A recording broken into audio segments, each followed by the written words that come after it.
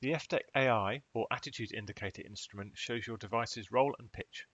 Unfortunately, I cannot show it in action here as the attitude sensor is not supported on the simulator that I'm using for this video, but you can see the failed state in this instance. The instrument allows you to correct for non-level installations using the button bottom left.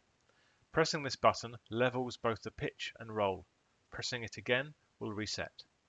The text shown here lets you know what pressing the button will do. There is just one instrument setting for the attitude indicator. This toggles on or off the digital roll and pitch indications.